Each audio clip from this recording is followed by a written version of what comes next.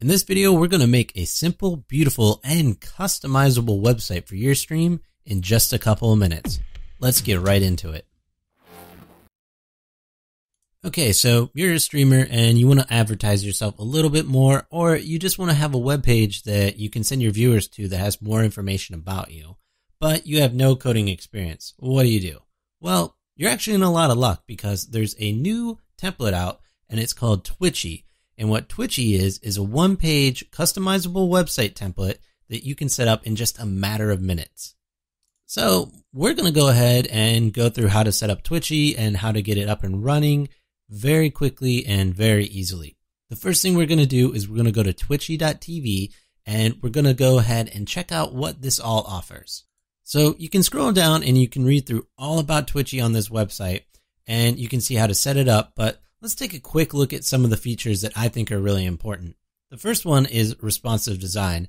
Now, if your viewers are on their desktop or they're on their tablet or if they're on their phone, it doesn't matter. Your web page is going to load up and it's going to look nice and it's going to fit to that device.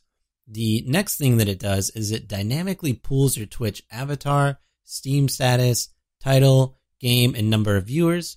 And then it also has links to all of your social media and any of your donation and tip services. And again, it's customizable and it's really easy to set up.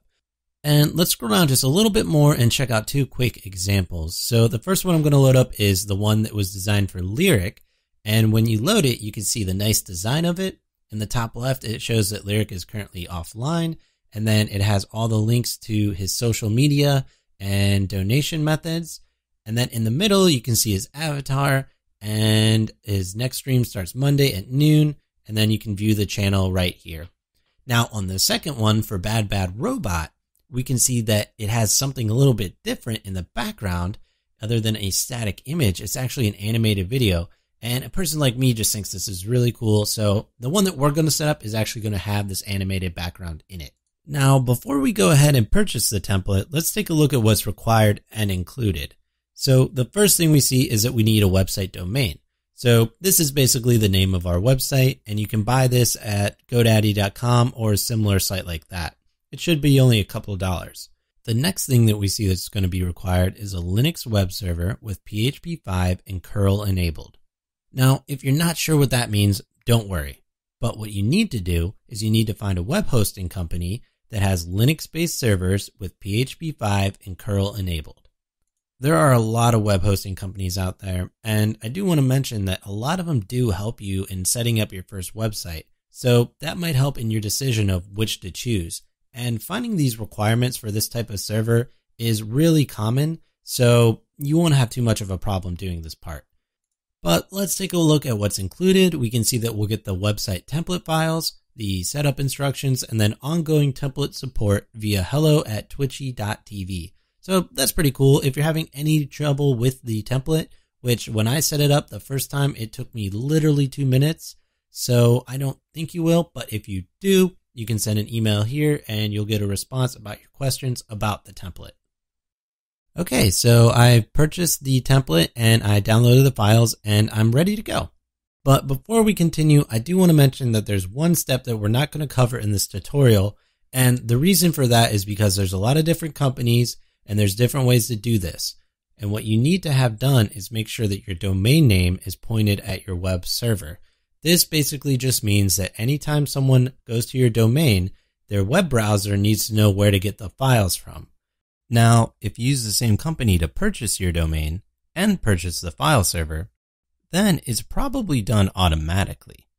If not, you might need to look into it just a little bit more, and you can do this either through their customer service or some of their help pages on their website.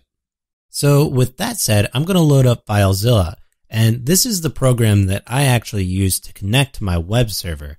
And this means I can upload any files that I want to the web server, and I can also make any changes that I want to these files while they're on it, so we can customize everything that we need to. Now, I've already connected via the Quick Connect feature of FileZilla, which means I just entered in my host, my username, and my password at the top, and then hit Quick Connect. And now I can navigate on the right between my web server, and on the left is all of my local files. So from here, I'm going to select luca.com, and this is where I'm going to store all the files. And for my web server, I need to put them in the HTML folder. Now, this might differ because you might use a different company. So again, if you need to, make sure and contact your web host and have them walk you through this process, because that's what they're there for, and they should be able to help you out very easily. So what we could do is we could navigate to the files on the left using all the local type things from FileZilla, but I find it easier just to open up the folder and then go into the Twitchie folder, and I can see all these files. The CSS folder includes JS, index.php, and then below that is the README. Now, this is the file that you can read that will help you with the configuration of the template, but we don't need to actually upload this file. So I'm going to click CSS and then hold Shift and then click PHP to select all the files that I need to upload. Then I'm going to just drag all of these files into the HTML folder on my web server, and they're going to upload. And after that, we're ready to configure this and have everything working properly. So let's go ahead. I'm going to go into my HTML folder, and then I'm going to go into the includes folder. Now in here, we're actually going to see a couple of files, but the two important ones are config.php and config-default.php. Now we actually want to edit config.php, but config-default.php is actually a backup of that. So if we ever make any mistakes with the main config file, we can rest assured that we have a nice backup to get us right back to where we started. Anyways, let's select config.php, right click it, and then hit view/edit. Once you do this with FileZilla, it will open the file in your default text editor. For me, it's Sublime Text, and it might even ask you what text editor to use, which you could use something like Notepad. If you can, I would check out Sublime Text and download that because it's really great and makes this process a lot easier. Now with this config file open, we can see all the information that we need to actually set up and configure the website properly. If you're not familiar with any of this, then any of these slashes just represent a comment. And what those are just basically information from the developer that he would like us to see and be able to read to help us out. So we can see the information for the developer right here at the top. And then below we can see a welcome to the Twitchie config file. And then below that we can see the first thing that we need to configure, which is the Twitch username. So by reading the comments, I know that all I need to enter is the actual username of my Twitch channel. And for this one, it's going to be for Luca. So in between the apostrophes or the single quotes, I'm just going to enter in Luca. Now, after I've done that, I can move down to the custom display name, and we can see that this is just simply an override if, let's say, you want to have a different name displayed other than what your Twitch channel name is. Now, I don't need that, so I'm going to leave it blank. And below that, we can see our site tagline. And this is just a tagline that shows up in the title of your website. Basically, if you have tabs open, multiple tabs in something like Firefox or Chrome, this will be what displays there. Now, I'm going to enter in what Luca wanted, and we're going to move on. Oh, and I wanted to mention that we are putting this now in between the double quotes and not single quotes. So you can see that it's either going to be in between single or double quotes. Moving on to the next section, the site description, we could go ahead and enable this because it says this option is disabled by default. I'm not going to do this one for this video, but you could if you want. I don't think it's that important for the purposes of this website, but if you wanted to do it, you would simply just remove the double slashes here on the last line of the section, and then you would enter in your custom description here. Below that, you'll actually see site keywords, and this is just the keywords that search engines can pick up on. And if you wanted to, you could enter in the name of certain games that you play or a name you want to be found by. Again, I'm going to leave these at default and I'm going to move on.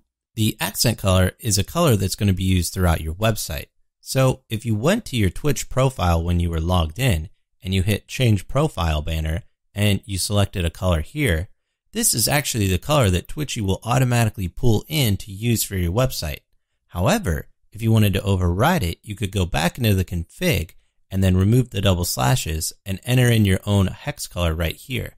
But I want to leave it at default. And then the offline status below is a custom option that is off by default as well. Now, I'm going to leave this off for right now, but I'm going to go back to this in a little bit. So let's move on to the big section. the social links. Here is where you can enter in all of your social connections. Now, if you don't use these, don't worry, just leave them blank. But if you do, just enter in all of your usernames here.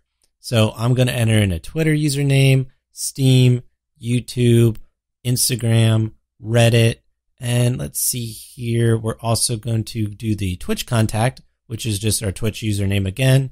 And I'm going to use the email blank. Again, just leave them blank if you don't use them, but if you do, make sure to fill them out right here. Then below that, we can see a section for all the donation and tip services. And for Luca, she only uses StreamTip, so we're going to use that one right here. And then we can even enter in our Amazon affiliate URL or Extra Life URL and even our Steam Trade Gift URL, which is your Steam Trade Offer URL. Now, below that is where we get into the background and kind of some more custom options. The website background color, if you want to just use a solid color, you can remove the double slashes here and put in a color that you want to use. And then below that, we have the overlay opacity. And you can see right now it's set at 0.6, which means 60% opacity. And I'm going to leave it at its default. And here for the YouTube video background is actually where I'm going to put in a video ID of a YouTube video I want to use, where I want it to start at, how many seconds. And this is a great feature that I think is added. And I'm going to put in 10. And then if I want the video to repeat, yes or no. And I'm going to put yes. Now below that, you can see an image background, but since I'm using the video background, I don't have to worry about it. However, if you did want to use an image background, you would simply remove the double slashes and then you would put the link to the image right here. Now, the easiest way to do this is to put the image on Imager and then put the file URL right here. And you can see the formatting of it is included. Now below, we can see that this even includes Google Analytics, which is a great tool to use to find out where people are coming from to get to your site. But we're not going to use it in this video. And then we can see that we have the finished message. And now what we need to do is just go ahead and click File, Save, or Control S. And I'm going to hop back over to FileZilla and it's going to say, hey, I saw that you're changing a file. Do you want to change it? And I'm going to click Yes. And then from there, I'm going to go to luca.com and voila, the website is ready to go and looks amazing. Everything's looking great. You can see in the top left, it says the channel name is offline. You can see the top right has all the social links set up and you can click through them to verify that they're working properly. And then we can see the avatar has been automatically pulled in. And then below that, we even have a view channel button. But the one thing I do want to change is right here is her last stream title. So let's go back into Sublime Text or your text editor and then go to the offline status section. Then I'm going to remove the double slashes right here in the last part of the section. And here's where we can put a custom message when we're offline. Something like, hey, I'll be on tomorrow at 5 p.m. or something like that will be very helpful to any viewers that come to your channel when you're offline. So for hers, I'm just going to leave it at the default. I'm going to save this file again, go back to FileZilla and hit yes. And then I'm going to reload the page and we'll see that it's updated and working. And our website's done. It took us just a couple of minutes. It looks good and it's all configured. Now your website's done and you can use the link to get your current viewers more information about you, or you can use it as an advertising tool to get more viewers to your channel. It's really up to you what you do with this. All the links for the programs I use are going to be in the description below. Make sure to check out twitchy.tv to get this awesome template.